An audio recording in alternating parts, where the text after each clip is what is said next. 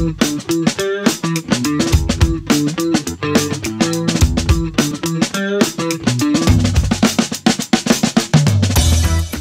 guest today is Michael Scherotter. Michael, how are you?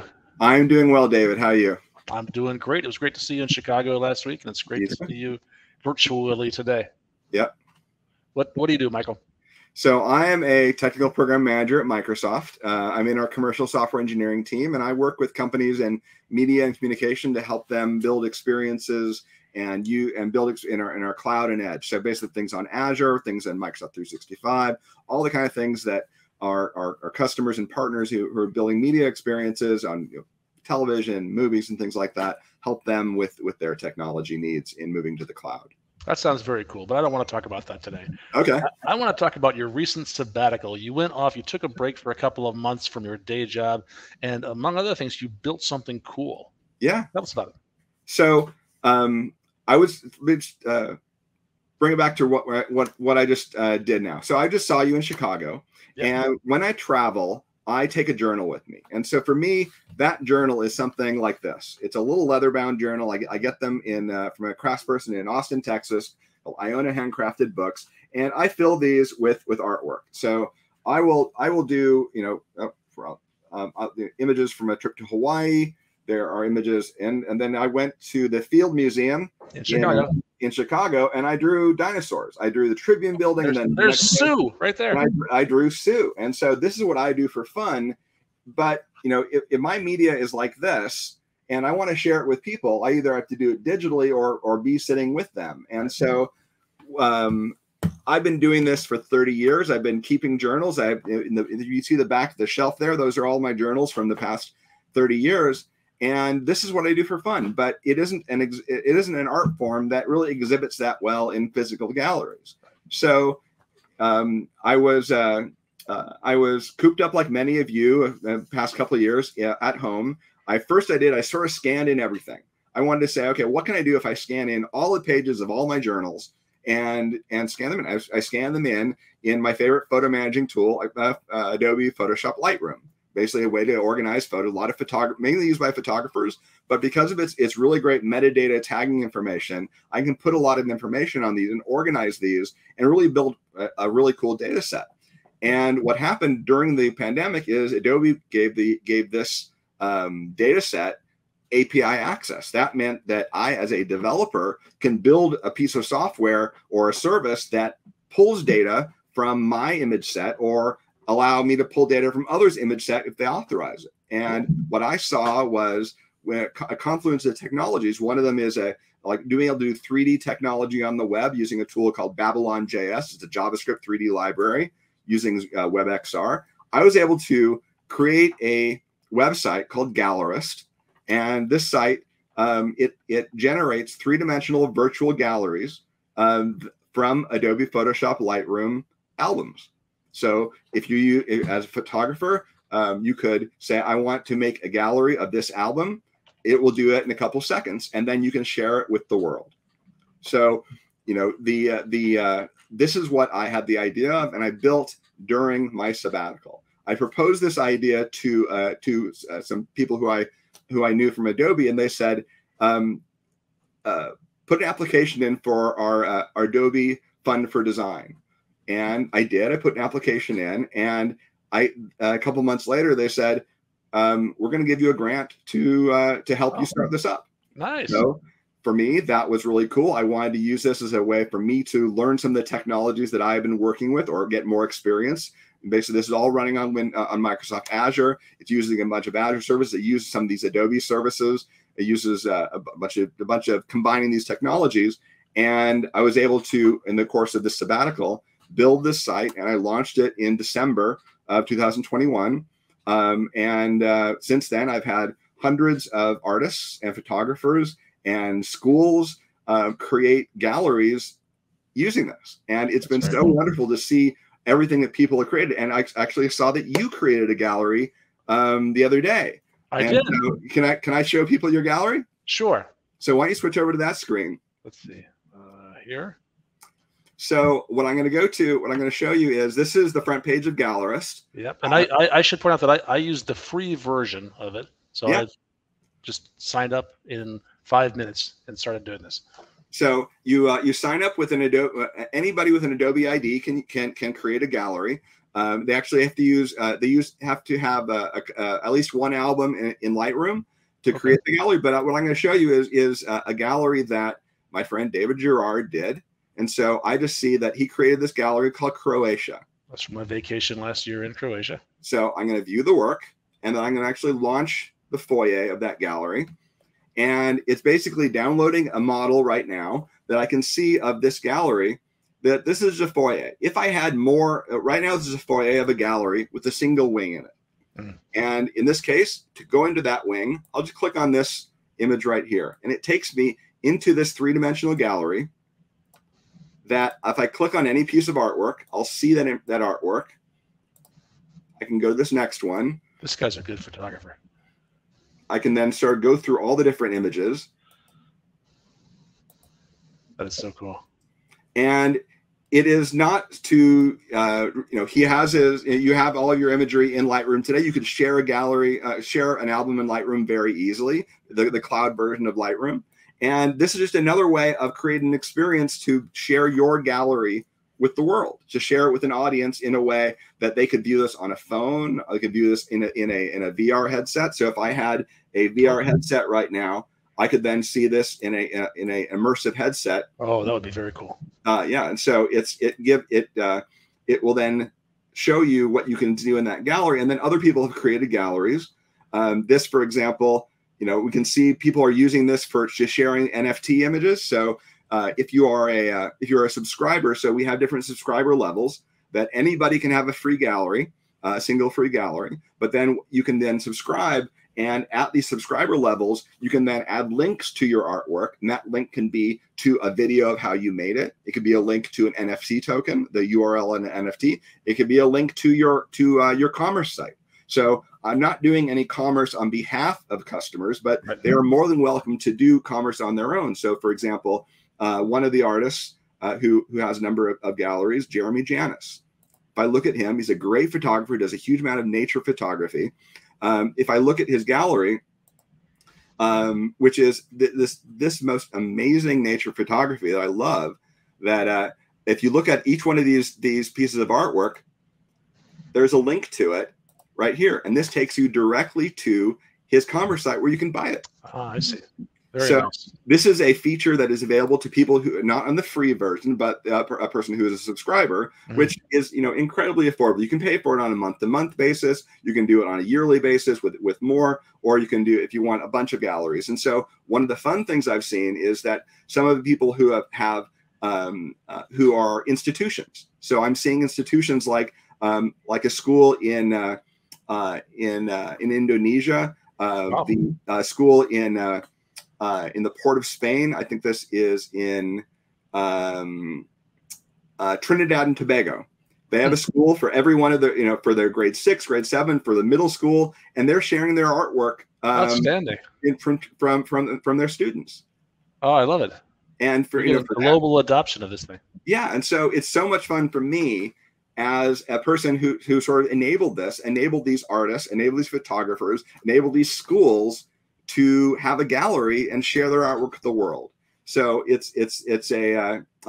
I'm able to do this by having the subscription plans, so that people can then create galleries and really show them off to the world and do this in a fun way. And then when you do have a gallery, you can then customize it and add different options, like different walls, different ceiling types. So it's all basically a generator of these galleries, so that you can then set different options on them. So examples of different options is you may have cards next to them. So you have keywords set up in the gallery in Lightroom. You can then do a tour of everything that has a certain keyword. And then if we look at each of the wings or the foyer, you have different options that you have around the type of floor. You have different options around, let me draw it like this. The different floor textures, wall textures, ceiling types, all the kind of options that you might have to customize the gallery to be suitable for your type of artwork. Very cool. Tell me a little bit more about the technology you used. You mentioned Babylon JS. It's hosted on Azure, and there's an API that Adobe provides to access the Lightning metadata. What else? Yeah, so it uses the Azure App Service, which runs the code is running on Node.js. I wrote all the code in TypeScript, so I have TypeScript running on both the client code and JavaScript running Babylon JS, which is the JavaScript 3D framework, and then all the code in the back end is using Node.js, JavaScript compiled from TypeScript, and then that is accessing the Azure services via the Azure JavaScript APIs, and then also accessing Stripe. So I use Stripe for my commerce. So sorry, I'm not familiar with Stripe. What is that? So Stripe is an API where I can do commerce and create subscription plans available, or subscription or digital product plans, or even sell products and integrate it with my site. And so it was incredibly easy. They had great support, and basically I'll get I get a good percentage of the money that comes in from these artist plans, and basically I can have it monthly recurring billing happening. People can cancel at any time. For example, the easiest one is like monthly $3.99 a month, and then they'll as any credit card processor, they'll take a cut, but I get that vast majority of this money, and it then pays for the consumption that I'm running on Microsoft Azure to run this. What was the biggest challenge of building this? The biggest challenge was managing the complexity. It is, as a piece of software grows and gets more complex, managing the complexity that when I make one change, it doesn't break something else. So I went incredibly rapidly to build this and get it out there. I didn't build all my tests for all this, and I was noticing there were some stability issues. And so I went through, actually had earlier this year, like everybody else, I was isolating with COVID. I was not feeling bad, but I had to stay away from everybody else. During that time, I built hundreds of unit tests on my Node code to basically cover it. And then I saw my stability, it uncovered some errors, and I found my stability plateau. I'm not no more crashing, and it's I'm seeing that, and it's I'm really happy how it's gone. But that challenge of managing, adding features, managing complexity, and not breaking things when you add features, it's a big challenge. And it was since it's only me doing the engineering, I'm responsible for all the features and also all the bugs. Right. We call that test eventually development. By the way. So, now that I have all these unit tests, I'm so much more confident in my ability to add features. I know I'm not breaking things that are important to my customers. So this is you are adding features. This is a living application. Do you have a roadmap of what's coming? Not really a roadmap. I do have a GitHub repo where people are putting in their feature requests. One of the things that I really want to add is some better user analytics. So that right now it's if I look at if anybody looks at the gallery, you can see, for example, let's just do your gallery right here. You can see a little bit of the analytics, but what I'd like to be able to show you is how people are navigating through your gallery. This is something that you could not do really well in a physical gallery, but it would be something that I want to do. Is like people are navigating through the galleries, and I want to show a gallerist like you how people are walking through your gallery. What are they lingering on? What are they finding interesting? What are they clicking on? So that's the kind of thing that I want. Of course, it's a quite a sophisticated feature because I want to visualize how you're walking through it. So that's one thing that I've been working on in sort of the time that I've had. When I was working on this during my sabbatical, it was my 9 to 5. I was able to devote all my time to working on this. Now it's moved more to my 5 to 9. This is now I'll work on the evenings and weekends when I have time.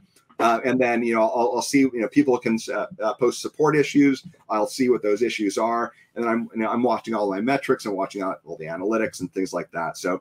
For the first couple of months, my main goal was getting stability, making sure I'm not crashing, making sure that people are able to create galleries, making sure it's working for them, and I'm not getting support issues around that anymore. So I'm really happy. So a free user sees there's value in becoming a subscriber, and a subscriber sees there's value in continuing to have a gallery. That's excellent. And the site is at Galeryst, GALERYST.com. That's it. And people can sign up there for free. Is there anything else we want to talk about this that we haven't shared yet? That's really the key to it. It is a free site. You can create, anybody can create you can browse galleries for free, as a viewer. That's available. Anybody can make a gallery to make it public, to make it they can make a gallery that is hidden, so they only can get to it from a link that somebody gives you, or you can make it only visible to yourself during when you're doing testing, when you want to create a gallery that you don't want others to see. That's sort of these three different access levels, and up till now we have more than 400, almost 500 people have created galleries to date. And congratulations! Yeah, it's exciting. So it's just see what people create and where they're coming from all over the world. So the fun thing to see is really look at the map of all the artwork. So clicking on this map page, I can see that a lot of this is my artwork, but then I can start seeing, like, one of the ones is really neat here is that we'll start seeing across. Oh, look, there's me in Chicago. Yeah, and so what the interesting thing is that this artist right here that I think I talked about, Jeremy Janis, he has created he's done around Route 66. He's created a bunch of images around his travels through Route 66, and you can start seeing where those images are. So this is the metadata from Lightroom, exactly, of where the photos were taken, not where the artist is. David Schneider. So you can choose to make your locations accessible, or you can choose not to. That's a choice as a gallery owner or a gallery user. You can choose. So David Schneider, a different photographer, he's really done Route 66 in a really cool way that you can start seeing this journey that he's taking you on. And then it winds from Chicago to LA. Yeah, isn't that cool? More than 2,000 miles. And then I start seeing, people. Let's see Croatia. Scroll down. Let's see. So down by between Italy and Greece. Yeah. It looks like I probably don't have the metadata exposed because Croatia is empty. So it's probably showing up as Chicago. I think you do, but yeah, it's an option that you have. You can choose to or not to do that. So it's been really fun seeing how people are choosing to share their artwork and choose to share their photography. Excellent. Well, Michael, this is really fascinating. I hope you have nothing but success with it. Thank you so much, David. And thanks for sharing your time, and stay safe. You too.